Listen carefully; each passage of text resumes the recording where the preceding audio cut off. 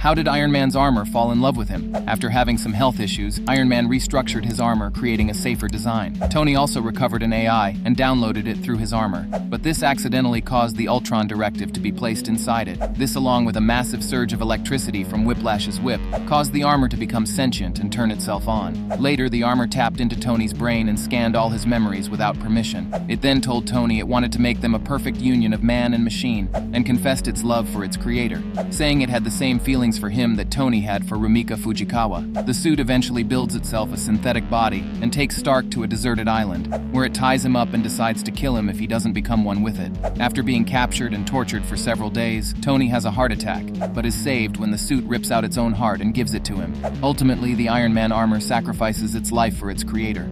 Also subscribe if you would do it with a robot.